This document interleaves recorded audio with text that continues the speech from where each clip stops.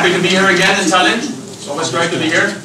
Unfortunately, I don't speak Estonian, so please put your headphones on, but otherwise you might not understand me. So, my name is Markus Kalo. I'm a trained architect and civil engineer from the University of Delft. I'm currently living in the Stockholm archipelago with my wife and 5 children. So, I'm a busy man with 5 children, as you can imagine. The smallest one is 4 months. That's a lot of work. The oldest one is 19. It's sometimes a lot of work as well, I tell you, even if it shouldn't be. So that's my background. For the last 15 years, I've been working with something that I now call integrated design. Well, as an architect and civil engineer, I have for a couple of years worked as an end customer, purchasing and building over 100 buildings, looking at all the aspects of financial aspects, technical aspects, legal aspects, and so on. Then I have roughly 10 years worked for a producer, looking at the same thing from the other side. And now the last 1.5 years I'm doing this full-time, basically to work with the integration of the process, because what I realized is that also what Marie-Elise was saying, also what Professor Kornitsky was saying is a lot of the technology we have is in place. We don't have to reinvent the wheel. But the working methods to get there, the integration of the process, the timelines that you showed very efficiently, there's a lot of things to win, a lot of things to earn. And also there's a lot of money to save that way, or extra gains to make it more profitable to be sustainable. So in the beginning we look at the architecture. So it's a very nice idea that you have this energy consultant sitting in from the beginning, but really sometimes it feels like the architectural design and the technical design, they are like against each other almost. The architect doesn't like installations, he wants to hide them all. He doesn't like to see anything, because we make clean ceiling, voids of light and so on. This is the typical architect approach. We use natural ventilation, we'll just be fine. Right? You have heard that before? Okay, be scared. Or, the other option would be, the HVAC design comes in eventually, later. Once the architect is done with this concept and basic layout and construction, then someone calls somebody like a contractor and they will try to get some offers for some machines, some air handling units, whatever. And they realize, oh, maybe we should have thought of some things before. This riser will take quite a lot of space. Which rooms are we sacrificing? How high will the ceiling be if we have to lower it because the ducts get bigger or whatever? Okay, maybe a bit late. Or should it actually be integration from the start? Concept, location, the aesthetics, and the design from day one. And today, after this lecture, I'm arguing for this is the way we maybe should work forward, and this is the way we maybe get the best success and the most sustainability in the whole thing. So, the main questions for today. Effect of architectural typology. You showed those million program houses in Sweden. What's the effect of that? The comfort, the running costs, what does it mean for the environment? How many of such buildings do we have? What happens if you have very strong architecture and very weak installations, or the other way around? What happens if both are weak or both are strong? I give you some examples. How much space do you actually need to be efficient with your installations in a building? And is that the same for all the buildings, or is that different from building type to building type? Come back to that. And of course, last but not least, how sustainable can it be when you have an economical and environmental advantage at the same time? Is that possible? Is it so that sustainability will always cost more money? Or will it actually save you money? I will try something here. If we look at this term, what we call net zero energy building, and we divide this into cost spending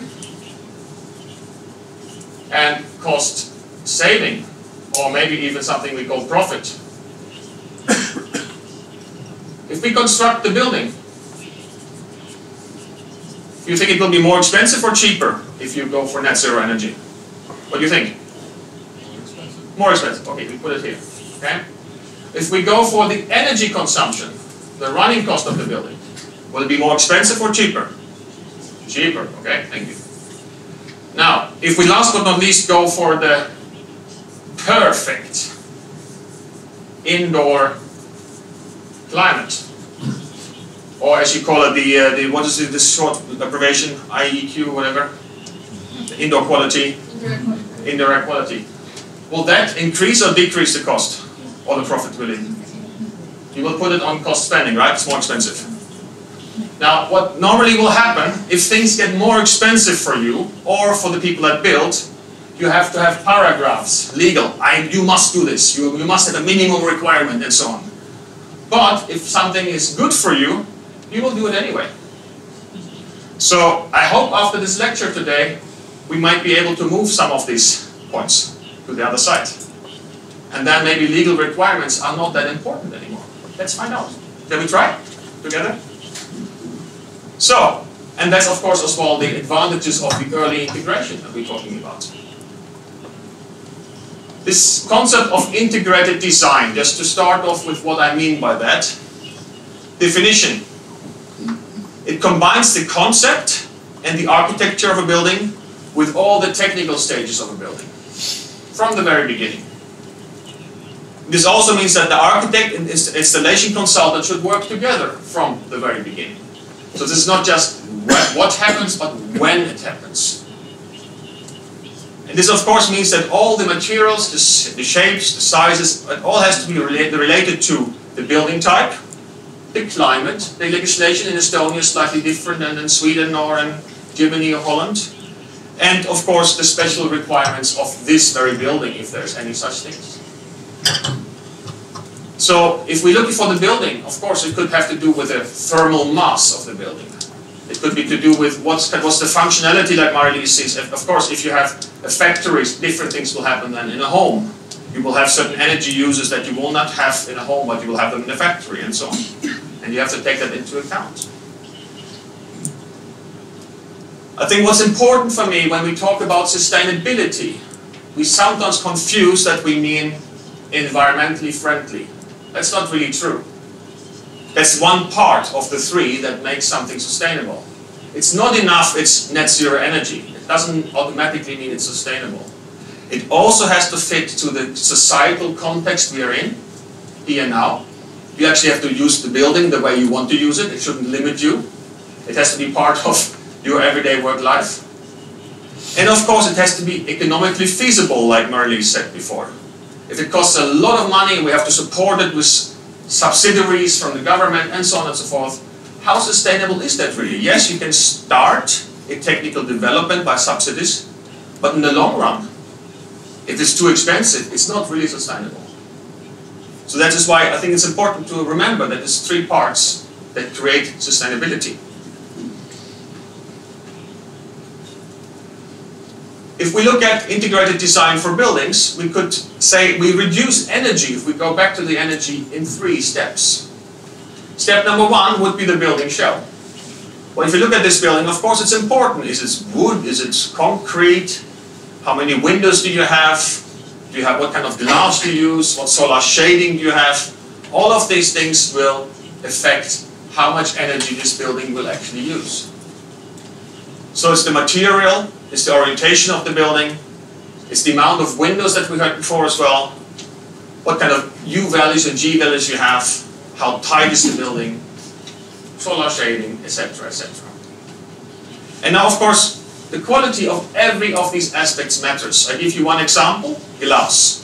When we discuss glass, I very often see U values. Now, this is very conservative, 1.3. I've seen below 1, most of you had in your presentations, but quite often, U values will be around 1.1, 1.2 in many commercial buildings. Well, that's great for the winter time. How interesting is the U value for summertime? Anybody of you know? Any idea? Is it important for good U value for glass in the summertime? No. Okay? So what's important in summertime? I'm sure you said G value, solar shading factor, right? Is that what you said? I don't speak Estonian, so I think so. So 0.4, that value is much more intuitively easy to understand than the U value, because it means 0.4 that maximum 40% of the solar energy or solar heating gets into the building. 60% stay outside. That's interesting. And that's what we call low energy glass also. And if we can do that, the architects will also be more happy, because if there's one thing they don't like, it's solar shading. Now, what we've seen in many of the situations now with solar shading, you see that you get those static horizontal solar shadings above windows, right? Because it's the only solar shading architects could possibly consider to be included. When do you think the cooling load of a building is the highest during the year? Any idea? What date in the year? Suggestions, please. When you need most cooling in your building? Come on, don't be so shy. Work with me here. Spring. In spring? Anybody else? Winter maybe? Summer? Autumn? August, you say? Spring, you said? Anything else? It's quite interesting. I work a lot with Equa. Maybe you know Equa. It's a company in Stockholm for energy simulation. They have a program called ESPO that they do together with the university and so on. And if you run these calculations, you will see, in Tallinn also, you're onto something there. In spring and autumn, normally the cooling load will be much higher than in July. Why is that, you think? Yes, thank you. So, when we go to glass at all costs, we come to this window part and this low sun. These pictures you probably have seen before, because this happened actually in Estonia, Estonian workplace. And the Paul showed me this one. Now, that's great with a lot of windows, but maybe not. So, what about glass and what's the right glass? So, of course, you have to find the right balance. You have this one where all the solar shades are down, or you have this one, no windows at all. Maybe that's to overdo it. Actually, this is, you know what this is? This is the Federal Reserve in New York, where they keep all the money. That's why they don't like windows, because it's easier not to get in. But of course, if you have the right level of glass, here we are about these solar angles, what we're into. The sun is penetrating the building much deeper in September and March than in the summer. So all this lovely solar shading that sits up here only does good in summertime. So August and July is eliminated, but then the sun goes lower, and in the springtime, when you actually need more cooling, the solar shading is not doing anything, or very little. So this is quite interesting. And this is of course true for June and September, but it's also true for another situation. And we always think we are so unique in Stockholm, in Tallinn, in wherever, Munich. We're not really. If you look at the standard office, single office room in Tallinn, and let's say you have an installed cooling power of 927 watt, I calculated that in the program, as an example. How much do you think will be the cooling power needed in Lisbon for the same room, with the same orientation, with the same U value, same glass? Any suggestion? How many percentage difference? 50. 50%? 50. 15%? Okay. Anything else? 5. 5%? Anybody thinks much more, much less? No? Okay. It's almost the same. So you're onto something. Again, why is that? It's the same reason. Now, if we look at the solar angle in Tallinn and Lisbon, yes, of course, if you see here in summertime and in wintertime, you see it's 51 in Lisbon, it's 30 in Tallinn. It's 74 in Lisbon, it's 53 in the middle of summer. So the sun will always sit lower in Tallinn than in Lisbon. So the cooling needs in Tallinn will be bigger or basically the same, because of course Lisbon is warmer and it's more sun, but that's almost taking out the effect by the solar angle. So if the building would be the same, it would be the same requirement in Tallinn and Lisbon. That's quite nice. So we can all play by the same rules. That's good. That helps. If we talk about net zero energy buildings. But it's also good for you how to should think of solar shading, and that's why it's interesting to have the right glass. Now, of course, we have to find the right solution in the right spot. I love solar panels, but anybody thinks what's wrong with this picture? I'm looking to the south, and I'm seeing the solar panels on the north side, obviously, of the building, and it's still the sun on the solar panels. Somebody is really good with Photoshop, but I wonder how much energy do they get from those solar panels. And so you can most of... Huh? I'm not sure that picture is real. I found it, but it's in a solar brochure how great it is with solar panels. But I have a hard time to see those two things at the same time.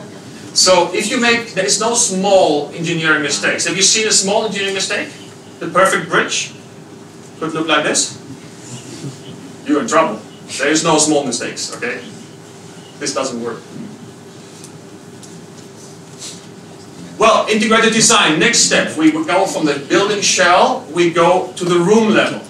Now, on the room level, the most important thing is that what happens in the room will change during time, during the day. What is the activity going on in that room? And we have to adapt to that, especially on the installation level. So, of course, the choice of lighting is important, as long as the lights are on. So we talk about LED before, for instance. But it's also interesting to talk about absence control. So if nobody's in the room, what happens? They made studies on classrooms where they see as soon as the classrooms are empty, automatically the lights will shut off. That will save a lot of percentage of energy per year. Because people will forget to hit the light switch when they go out. But as soon as people get into the room, lights go on again. That's quite good. But it also means for installations that you do not want to over-ventilate. Now if you have this room, it's a good seminar today, you're all here, great. Few empty chairs. But imagine there's only 10 of you here. Do we need the same rate of ventilation in this room? Absolutely not. Because you all emit CO2, you all emit heat. Now if this room would only be controlled on presence detection, as soon as one person is in here, you have full blast, and if you all are here, it's still the same. So that is not demand control ventilation for me, it's just presence detection. So you have to go for the right values, you have to go for temperature, CO2 levels, and of course presence detection. So do not overventilate. Do not undercool. What is the set point? How much do you need to cool the room? What's the perfect temperature in here? Do not overheat. When does this room have to be heated and how much? So it's demand controlled climate distribution will be a key of reducing energy a lot. And what you've seen also in those pictures from before, the ventilation part of things will be one of the big factors that will reduce the amount of energy used in the building. Here there's a lot of things to do with a relatively small cost. If you compare that with changing a whole facade, for instance, which is extremely expensive. New walls, new windows, all of this. This is a lot of money if you talk about existing buildings. So the control matters. So here the occupancy would be demand control on temperature, air quality, and lights, of course. And the absence, you have the reduced air volume, the lower heating, and the higher cooling set points. You don't cool a room that's empty because nobody will talk about the climate or the comfort. Nobody's there. Now, if we go back to the architects, this is quite interesting again. If you think of this room, anybody thought of the climate in this room? Have you? Anybody thought of the sound that you hear? You thought of that, right? Okay. Are you freezing? No. Are you sweating? No, it's okay. So basically, the good indoor climate, when it's perfect, it becomes invisible. If something is wrong, you think of it.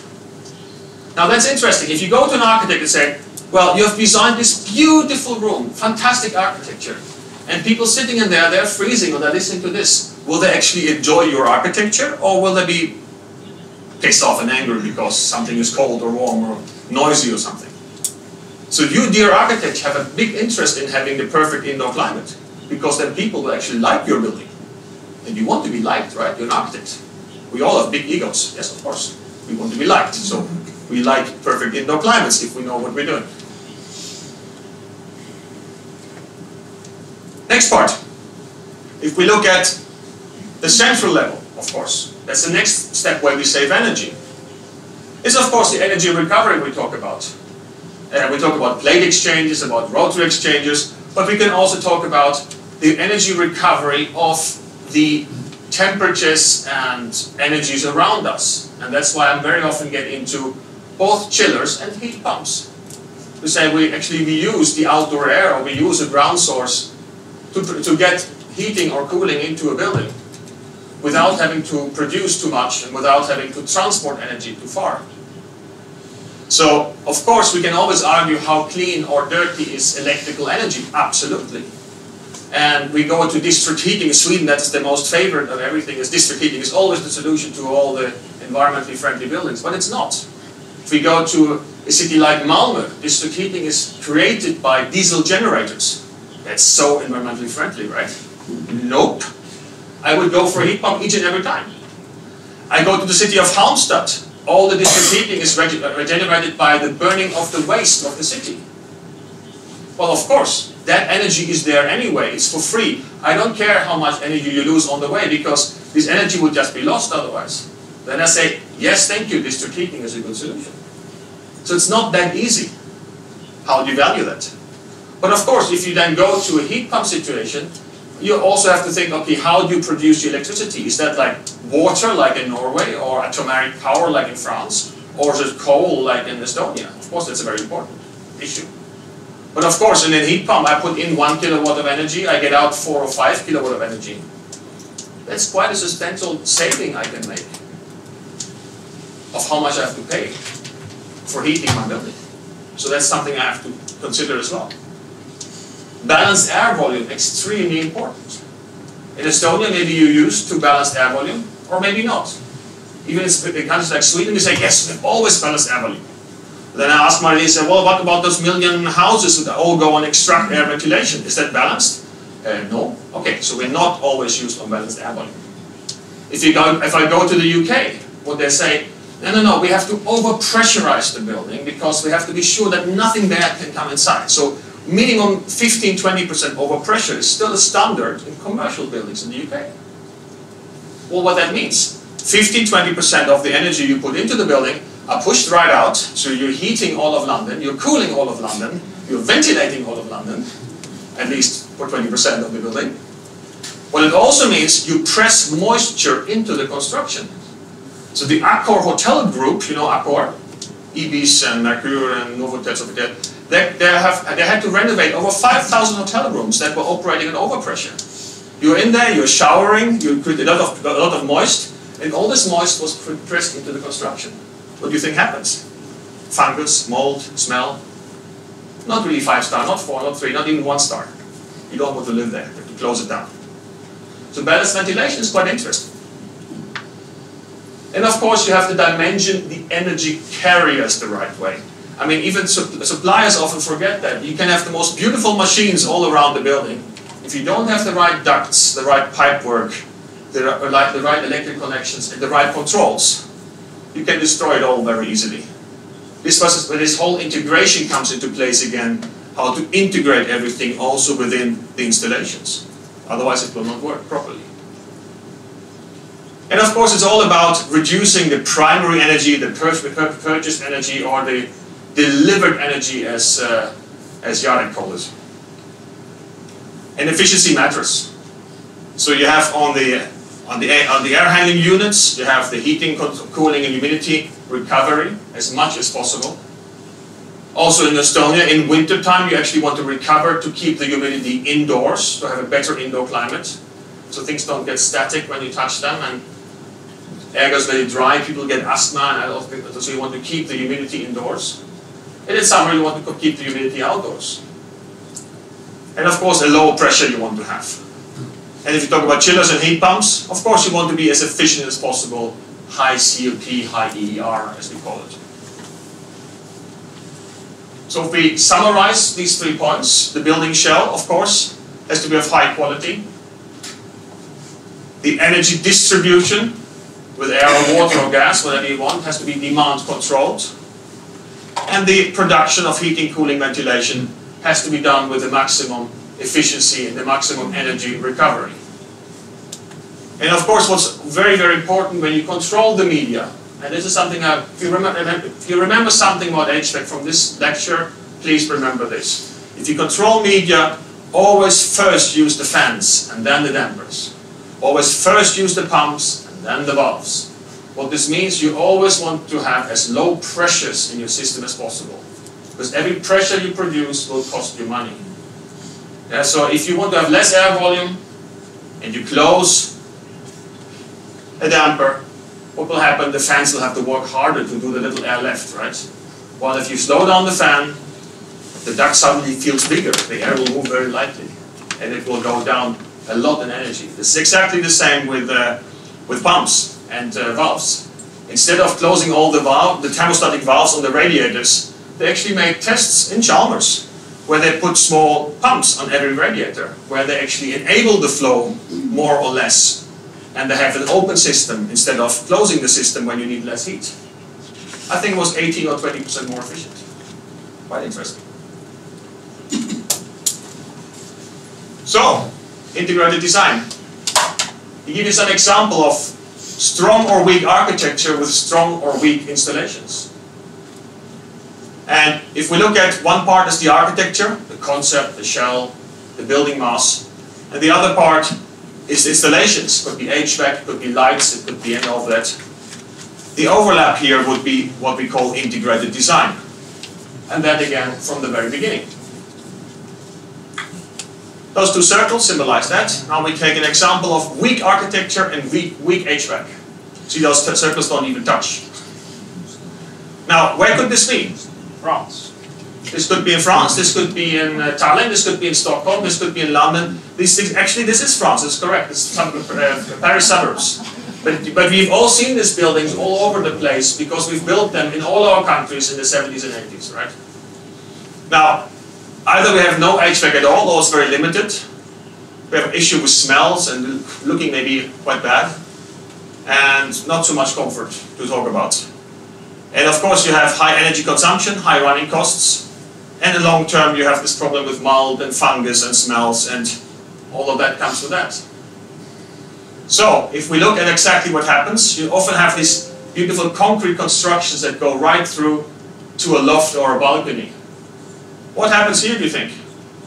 Well, we call them thermal bridges. What do thermal bridges do besides costing energy? They get condensation. What does condensation do? It creates fungus and mold. Exactly there, you see them.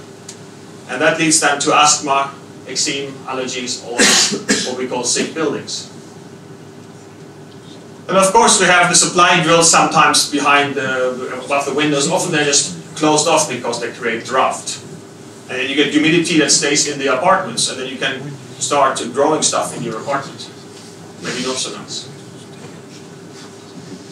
So if we look at this also, if we have this extract air ventilation, and what's the difference with that if you would go to balanced? Maybe you have a fan, often you have a fan in the bathroom somewhere, or a central fan, and then you take in the air through the windows and doors. Well, you also take in all the sound from the traffic, because of course all these buildings are in heavily populated areas. You also take in the smells. Your neighbor smoking on the balcony or barbecuing or whatever. And of course, it's drafty. And the draft can actually be quite good. Actually, we've looked at new apartment buildings in Stockholm. They still build extract air ventilation, completely new built apartments. And they have a perfect indoor climate because they've done a lot of things. As long as it's winter time. You see? This radiator is warm. And the outdoor intake is behind the radiator. Very smart. You don't get draft from the outdoor air. But what happens in spring and autumn? It's not so cold. You don't have to have the radiator anymore. The floors get ice cold. It just flows down and lays on the floor. And I've been in those apartments, and it's really terrible to be there in March or November or something, and you have small children wanting to play on the floor, and they all have socks on, and they're all quite well dressed because they're freezing. So that's the problem with the extract ventilation. If we now look on the financial side of it, and we compare, this is almost the same numbers I saw from before. I recognize the numbers. This is the building with extract ventilation, 65 square meter, one apartment per year. It takes 12,000, almost 30,000 kilowatt hours. With balanced ventilation, the whole energy I need is 4,300. Because of the recovery, I use recovery heat exchanger 80–85%. And actually I put in the Estonian money for electricity. I was told this is about what you pay in Estonia for the kilowatt of electricity, to make these numbers interesting for you. And if I look for a whole apartment block of 100 apartments, I see that the annual saving will be 72,000 euros. So that's quite substantial, or actually 2/3 reduction of energy per apartment. That's nice. So it saves you a lot of money. And then of course we can argue, what's the payback time for such a change? And we understand this goes quicker than if we do other things. Now, next example. We have beautiful architecture, but no or limited or hidden HVAC. That is not fully integrated yet. And that's actually the initial design of a very praised building, the Swiss Re in London. There was a great idea of Norman Foster architects of natural ventilation through big atriums. They thought this would just be magnificent, and theoretically it was great. And it looked fantastic. But they had an issue that these floors, of course, they're occupied differently by different companies in different times. And actually they had got some trouble they run into. And I show you the trouble. These are the atriums where this natural ventilation should move. And they realized, okay, to sustain that, on top of that, we're going to need big central air handling units that we put in each floor. That's what they did.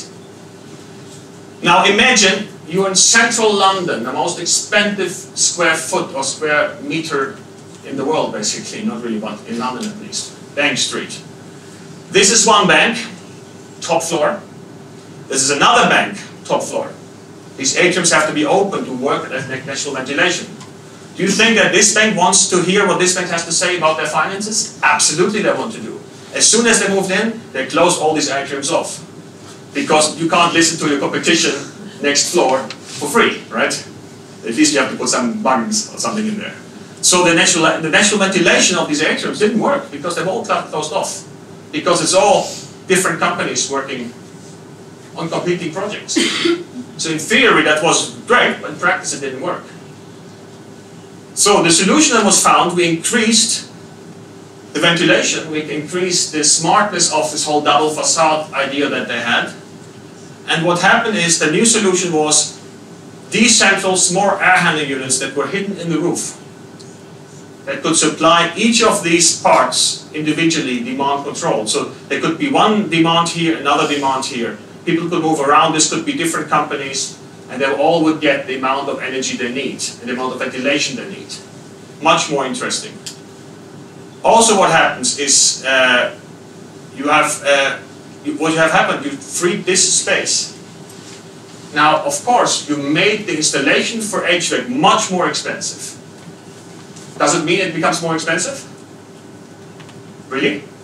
Think again, because if you think of the eye of the investor, when he saw what happened, it didn't matter how much more the HVAC would cost anyway. It could cost 3 times the money than before. They didn't care. You know why? The core they freed gave them a 12 million extra in rental intake over the 15 years. This is so much more money than the installations ever cost. I mean, imagine, again, center of London. Now this is coffee machines, copy machines, all of these things, like storage, all of this that these companies actually are willing to pay a lot of money for to have on their own floor. So sometimes the cheapest solution on the technical side is much more expensive than a clever solution. So actually we can find a lot of money by integrating the design and looking, okay, it's not just the cost, actually what is the profits you can make in this situation. That gives you a completely different idea of how to pay for a near zero energy building. Another example, weak architecture and extremely strong technicals. What are you thinking about? This would be the most terrible building if it would be the first of its kind. Because it's the first of its kind, everybody loves it. But thinking about Centre Pompidou, of course. Would you like to live in this building? No. Is there a problem that people don't like it because they will empty it? No, because it's iconic. Because everybody, this is like a museum. This is unique. But if you build like this all the time, it would be quite ugly, right? And of course, you would have problems with renting this place out. It probably would be empty. You wouldn't get your rents in every month. So there's a risk of this building not being used. So maybe this is to overdo the ventilation part a little bit on the standard building. And of course, by today's standard, we want these installations to do what we need them to do or not to define our building. It's obvious. And when we talk about installations, it's a bit of a joke of course, but when we talk about installations, I said at the beginning, you have to understand these installations will take space, if not Centre Pompidou, inside the building. How much space it is depends on the type of building. A typical retail shop will have to allocate about 8% of its complete area for installations, while a hotel will have to allocate 17% for installations. If you allocate more than that, of course you lose rentable space. If you allocate less than that, either technical installations will become extremely complicated, or you cannot serve them, or you cannot maintain them, or you will actually have inadequate installations. So these numbers are quite important to know for an architect from the very beginning. Somebody told me yesterday they planned a big, it was in Tallinn somewhere, was it a big building where they had even a prize-winning concept of a big building, where they forgot all the technical rooms. And the building won the contest. That's a bit scary. Because I know when the building is built, there will be technical rooms on the cost of the architecture and somewhere, right? So, and then we go for an example with strong architecture and strong HVAC, and Petra already said at the beginning, there's a whole case study on this building in our academy, so you can visit the homepage. And that's the Oslo Opera House. I think it's a very, very good example of how to do everything right from the very beginning again. Now, here you have a beautiful building, at least most people think so, with perfect indoor climate. You are flexible, you have nothing that disturbs you anywhere, and you have, of course, it's very representative, and it's low running cost, and it's extremely attractive, and it actually lifts all of Oslo. And long term, of course, you're flexible, you have a healthy building for many, many years. So just to give you some examples on this, you have the correct facade in glass type. You keep the cold winters outside, you get some of the advantage from the solar in the summer. You have the perfect indoor climate, being really silent. Imagine you listen to this beautiful classical music. You can't hear the ventilation like here. It's impossible because there should be a pianissimo somewhere, right? And then you shouldn't hear anything, almost, you know. And of course, you have a lot of spaces in there as well, where there's a lot of change of views, like these ballet rooms that was talked about. Sometimes a lot of people and performances, and sometimes it's just the dancers practicing during daytime. So you have to adapt to that climate-wise. And of course, there's features like solar panels. Of course, there are features with intelligent facades, with intelligent solar shading that goes up and down, very high glass quality. All of that thought after from the very beginning.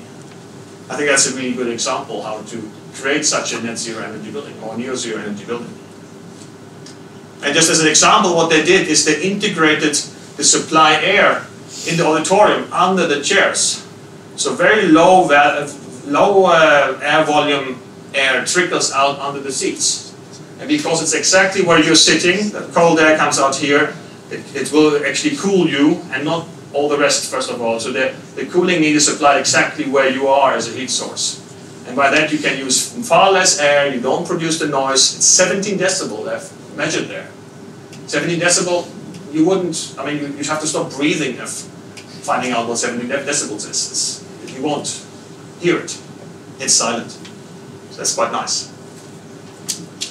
Now comes a really hard question.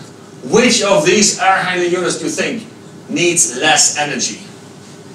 Please. What are you saying? Which of these air handling units will use less energy? What do you think? Anybody else? The one on the left. Come on.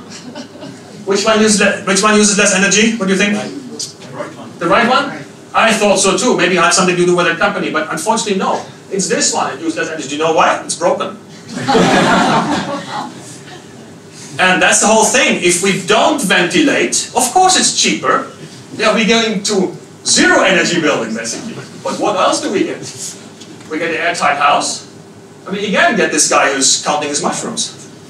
We get a lot of problems if we don't ventilate. So we don't do that to spend money. We do that because it's a necessity to live and to have the right comfort. And sometimes this is also in Sweden the same discussion. I mean, if we want to save energy, we just lower the ventilation rates. To the cost of what? If we look at BREEAM and LEED, some of them will only look at the energy efficiency and the energy you spend. And some of them will not look at what's the indoor air quality. That's quite terrible. Because what's the point of building buildings otherwise if we don't want to be in them? Then I put down for you some rule of thumbs. Again, these slides you will get on the presentations. You don't have to write anything down. These are a mixture of partly legal, partly experienced, partly standards that are used pretty much worldwide of what a building actually needs to feel well.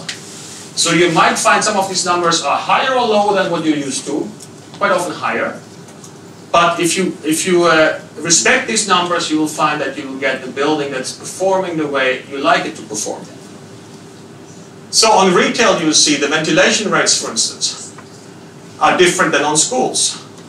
So you see the classroom, and you see the 1.2 liters per second, and you see the 300 liters for the whole classroom. The sound levels are roughly the same in a school and a retail. They're much higher than in hotels or offices, of course, because there's so much sound level anyway in a school or in a retail facility. On the one hand, you normally acclimatize with air, and here is normally with water, because the schools will be normally the radiators that you typically have, water radiators. Temperatures are pretty much the same, a little bit more stringent in retail than in schools. And what you have to imagine also in schools, you normally don't have chillers. You will only have free cooling. Or you should have free cooling, because in many schools where you could have free cooling, you actually are reducing the ventilation numbers due to some fantastic passive house standard. And the room is overheating, while the air would actually be available to cool the room for free. So the whole passive house idea to always, to any cost, have as little air as possible moving into the building, it's not really true when you look at the thermal part of it. It's the same thing if you want to supply air and heat in a passive house, you should not have more than you need for the people to breathe, which means that you have to put in up to 55 degrees of air into a passive house to heat. What do you think happens to that air? Boop, up to the ceiling. Are you living up in the ceiling? I don't. I live down here. So I don't like the fresh air to be up there. I want it to be where I breathe, you know. So it's important to know these things. And here again, in retail you have the 8% you will need, and school you need a little bit more. You need 12% of the space for the installations to work perfectly. If we take the same example, no, so one more here is you calculate the square meter per person. Here you have the 8 plus 4 square meter per person, so 8 normally will be 8 plus 4, including all the shelves and all the furniture in the shop, and 8 is the free space. And in the school it's 2.5 square meters per person plus all the other rooms. This is only the classroom, and then you have everything around the classroom, of course. If we go for hotel and offices, well, the required in hotel is 80 cubic meters per hour or 22 liters per second. It's more or less the same like 1 air change per hour, which is important to have the right air quality in a hotel room. While in an office it's about half of that to get the right indoor climate. Sound level, you see, is quite a big difference. Hotel should be below 25 decibel because you sleep there. Office can be 32 because hopefully you don't sleep there. So that's the difference in activity you have, which is important. And of course, climatization is could be air or water in the office, and normally it's done by water in hotels. And the reason for that is, of course, every room has a different requirement in a hotel. Somebody really wants to have it very warm in his room. Next door, they want to have it quite cool in the room.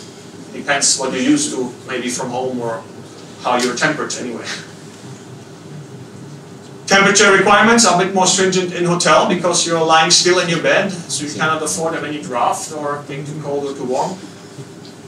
And of course, in hotels, it's very advisable to have the demand control on all the levels, including the air. In offices, you normally only see the demand control temperature. There's a good argument for demand controlled volume in offices as well, but you normally don't see that. And hotels, that's the big kicker, 17% space for technical installations. If you don't have that, I'll give you one example. Hotels, we said, should be silent, right? Where do you think are the risers, the ducts that go up and down in hotels? Well, they're in the bathroom normally, right? The bathroom is very close to where you sleep. The bed is next door. What happens, do you think, if those risers become too small? Part of the 70%. Now I give you 10%. Okay, I make the riser smaller, I make the air duct smaller. What happens when the air duct gets smaller? Same air volume, air speed goes up. What more goes up? Sound level goes up. What more goes up? Pressure goes up. SFP goes up. Energy cost goes up. So it will cost you more and more. And on top of that, the hotel guest comes back, sorry, it's noisy in my room, I don't want to pay for my room. I go to another hotel next time. So it will cost you many times to not accept those 70% in a hotel. In offices it's about 10%, and normally it's a vertical system where you go through the ceilings, so it's less, a bit more easy. And of course here in a hotel you have the hotel room, 20 square meters plus 10 square meters for all the other areas around. And in offices you have normally the 10 plus 5 per square meter for each and every workplace. 10 square meters around your own workstation, and then 5 square meters for all the others like the coffee lounge or corridors and so on. So, indoor climate matters, of course. An indoor climate is draft, humidity, sound level, temperature, all of these parts are really important to be comfortable. And it is important, sometimes we put energy before quality. I believe it's important to say, this is the quality we want in this building, in this school, in this office, in this retail facility, in this home. And this is the quality we want, no matter what. And now when we have established that quality, like Marie said, certain functions have to happen. Then we can discuss how we can reduce the energy without reducing the comfort, without reducing those parts. That's interesting. So that's why, of course, the energy part and efficiency is number 2, but not number 1. And here we can call it whatever you like, but it's all has the same idea of all these functions, of all these methods, is to reduce the purchased energy, the delivered energy to the building, and to be more environmentally friendly. When we talk about these energies, of course, we have to know a lot of things that we said before. What sources are available? I mean, it's great to talk about district heating in the Swedish countryside, but there is no district heating because there's houses in the forest. You don't get district heating there. It's great to talk about gas, but we don't have gas. If you go to the UK, there's gas everywhere. So we have to know what is available. Of course, oil we want to don't use it all anymore. What's the price for different energy sources? Well, any of you in this room probably are in a position where you want to look at different solutions and how quickly they pay back. And I find it quite interesting, no matter if I talk to this audience or to salesmen of producers or to professors or to whatever, how often, I think 80% of you might actually know what are the current energy prices in Estonia. So I put them there for you. Because if you don't know these energy prices, you cannot value what will it cost you to use gas or electricity or district heating. You cannot put any monetary value to it. Yes, we can talk kilowatt hours as much as we want, but at the end of the day, there's some investor paying for what you are designing, what you are building. And if you can't show me the money, how much money will this cost me per year? How much money will I save per year? They don't care about kilowatt hours. I can't touch kilowatt hours, but I can say I save 40,000 euros. Well, that rings a bell. I can say 2 million kilowatt hours. It sounds less good than 40,000 euros, strangely, because it could be more. But it's just kilowatts. So you actually want to be able to compare things on the monetary side. And everybody should know these numbers for their own market. And if you have some project somewhere in Pori which is different prices, you should know those prices. No problem. Of course, you have to think about monopoly and price stability. If a huge area in Stockholm that was just redone, and then the only gas provider that is there, because everything was hooked up with gas, hired the gas price with 35%. Tough luck, you have to buy from me. I'm the only one. Is that nice? I don't think so. And of course you have the legislation. I think it was talked about that in Sweden we vet electricity differently than in Estonia, than in Holland. Of course you have to think, what is the legislation telling you? What is preferably to use? Another part is really interesting. A lot of buildings have simultaneous need of heating and cooling. Think of an office block. Typically one facade to the south, one to the north. So in spring and autumn, what's happening? You have a cooling need in the south, you have a heating need in the north. Typically what's happening? You buy district heating to heat the north, and you have a chiller running to cool the south, right? You've seen that before somewhere? Doesn't exist in Estonia, right? You all do it differently. No, what you're actually doing, you're buying 100 kilowatts of heat from the district heating, you put it onto the north side, then you buy 100 kilowatt of cooling for the south facade, producing actually 130 watt of heating in excess energy by producing cooling, and that you throw out of the building. And you're comfortable with that. You're crazy, right? And you're not very sustainable. I mean, one thing would be, as soon as there is simultaneous need, of course you don't use the district heating, you use the excess energy from the chiller to heat the north side, because that energy is more than enough. And that situation actually is true for all the outdoor temperatures between 5 and 15 degrees. Where the outdoor temperature is somewhere between 5 and 15, you will normally have a simultaneous need in the building for heating and cooling somewhere. And if you look in Tallinn, this amount of hours per year is almost half the hours per year are between 5 and 15. If you look at the whole 8,400 hours, 700 hours. That's quite interesting. So it's much more than what you think. And of course then you have to compare also how efficient are your producers, EER, COP, and so on and so forth, to make your choice. And then in the end what we talked about, of course, the carbon footprint. How much CO2 do we produce, emit? And are we in control of that process? We again come back to this demand control all the time, on all levels. Absence, presence control. How many people are we here? How are we using this space? And what also was said before, that's the whole idea with the Swegon Air Academy as well, is to say that we want people to have a raised knowledge of things. Because if you understand how things work, this will benefit all of us. Not only certain groups, not only certain suppliers, not only certain end users. We all have the knowledge, we can use the technology at hand we have, and to make buildings of a better quality, higher comfort and lower energy use. I want to give you some case studies, because I have some time left, right? 10 minutes, perfect. Case studies. Show me the money we talk about. Lidl, 5,000 of these shops all around Europe. This is one in Gothenburg. We made a study for them.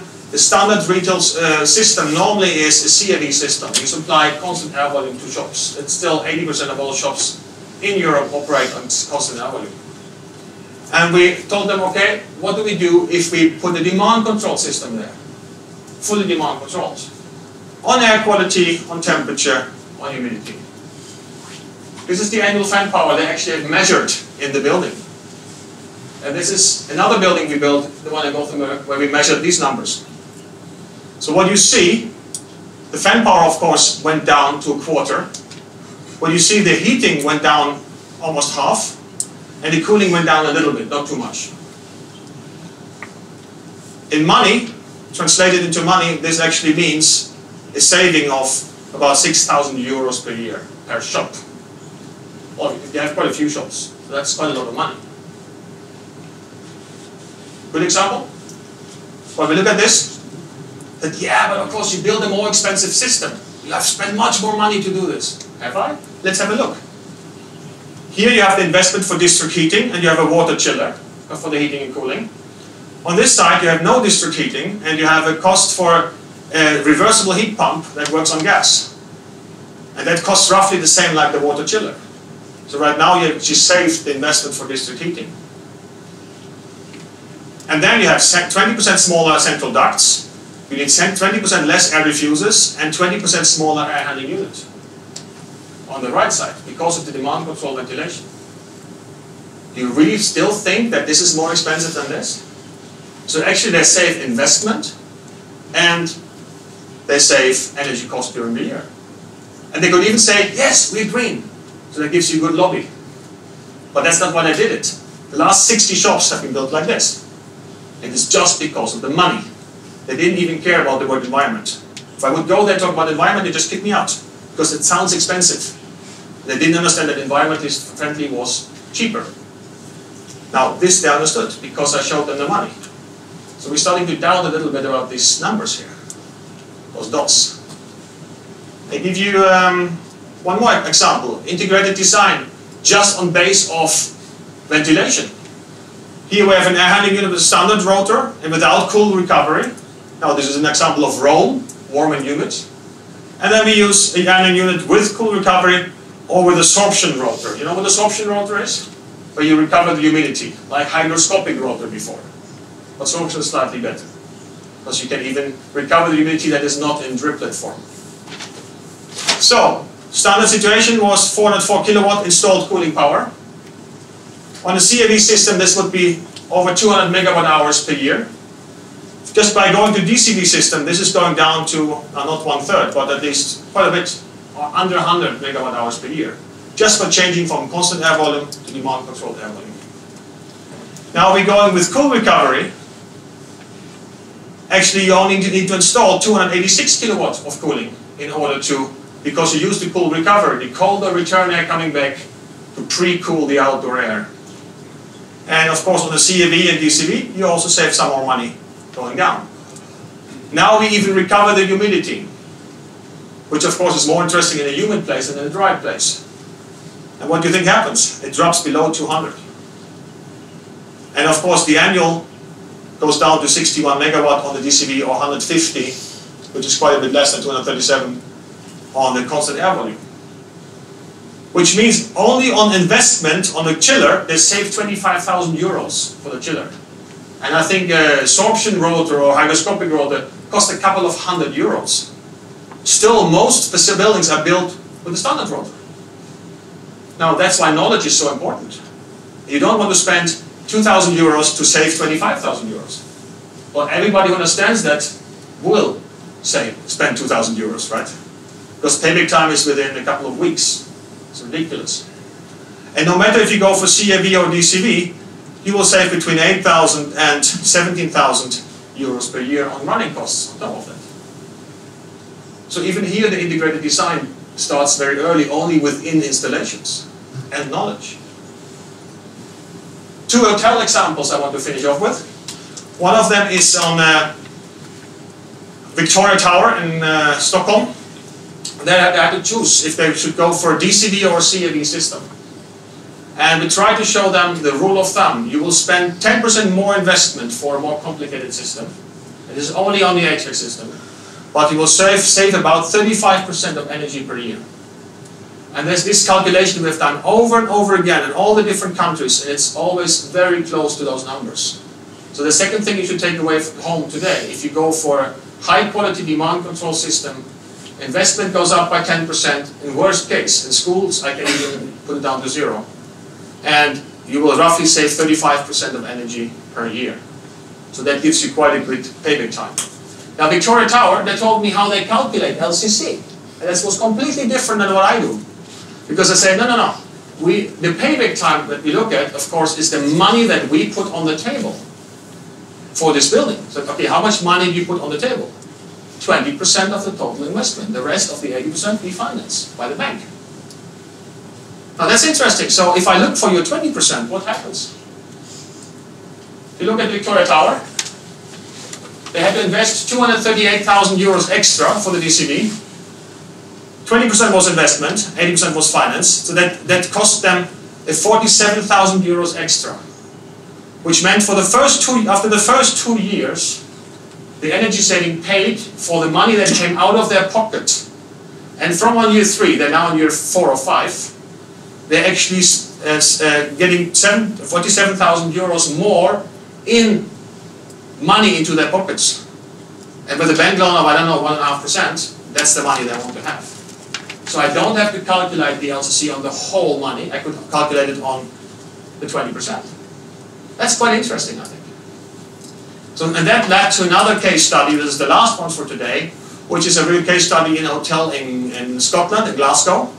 And this is quite nice because energy cost in Scotland is very, very close, both on district heating and electricity, what it costs in Estonia.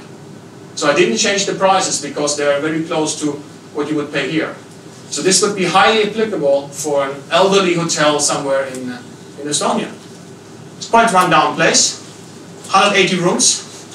They have 24 degrees outside in the summer. It's not too warm in Scotland. And -8 in winter. It's not too cold in winter either. It's quite moderate climate, right? So they have gas boilers. They have no comfort cooling. And they have an extract system only, taking the extract air from the bathrooms. That you will find a lot of old hotels in Europe.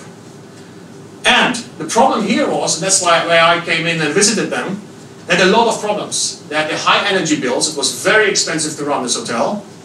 Actually the boilers were starting to fail. So they had like 5 boilers, 3 of them started to one of them was dead, and 2 of them was on the brink of shutting down. So they had to do something.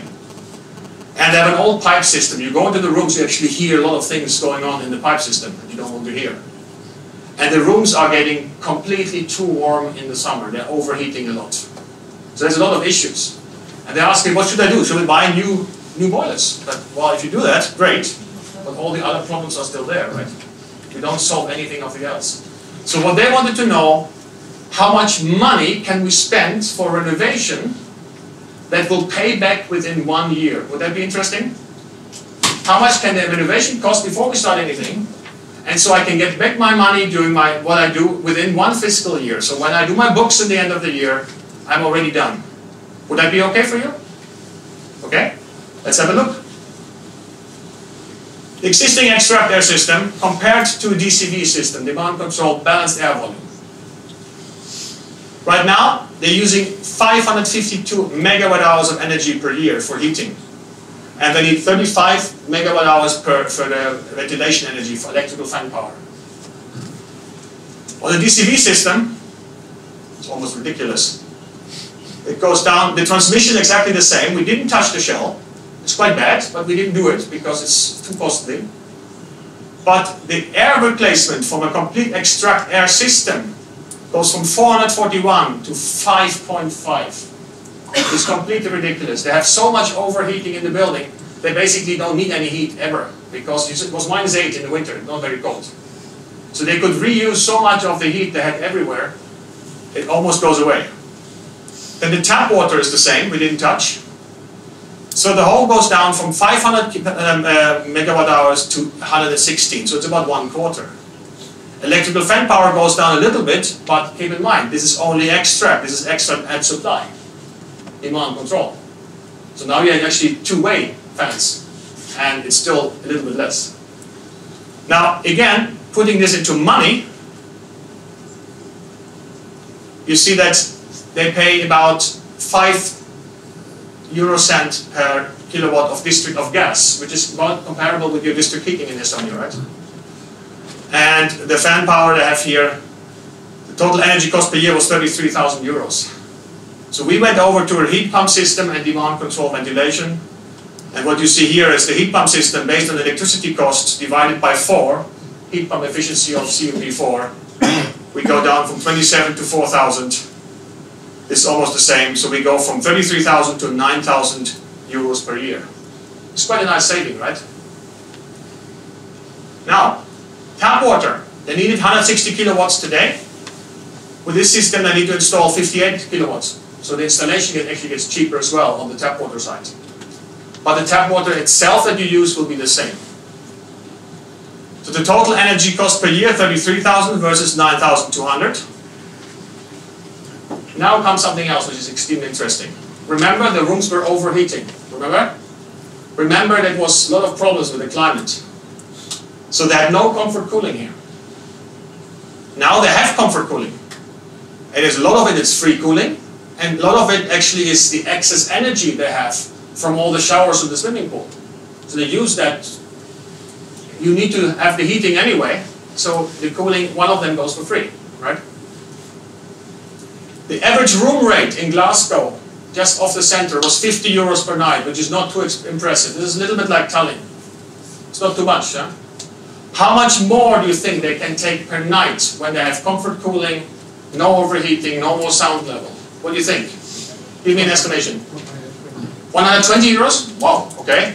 Anybody else? 80 euros. Anything else? 60. The customer told me, well, I would be comfortable with 70, 75. I said, okay, I make a calculation for you where I raise the room rate with 5 euros per night. Do you think that's too much? Obviously not, because you just told me the numbers. Is 5 euros okay for you? So I only take 5 euros more per night, okay? The other part is the occupancy rate. This hotel near Glasgow is 70% occupied. So 30% of the time the hotel rooms are empty. Probably also to customers that are unsatisfied that are not coming back because they didn't like the hotel last time. What do you think happens to the occupancy rate now this hotel is in good climate condition? Any idea? Occupancy rates? 100? Oh, great. 90%? 80, the customer was guessing 80. I said, okay, again, let's be conservative. Is it okay for you? I calculated with 75%. Okay? Are you happy with this? And now this is interesting, guys and girls. If we're talking about net zero energy buildings, and to sell this to somebody, like an investor, you only talk about energy saving. And the energy saving is so fantastic. It saves you 24,000 euros per year. That's great. Now, what you think is 5 euros per night more and 5% more on occupancy rate? Because that's the value of indoor climate that you cannot put the value on, you said before. I put the value on indoor climate now. Now, what do you think is the worth of that per year? 180 rooms. It's a 410,000 euros extra per year. 410,000. It's 20 times more almost like the energy saving. Now, that's why I argue. Are you sure that this is going to be like this, or is this one actually moving there? Are you sure that the perfect indoor climate costs you money, or are you actually increasing your profit? And that's much more interesting than the energy saving. Now, what happens if these dots move over here?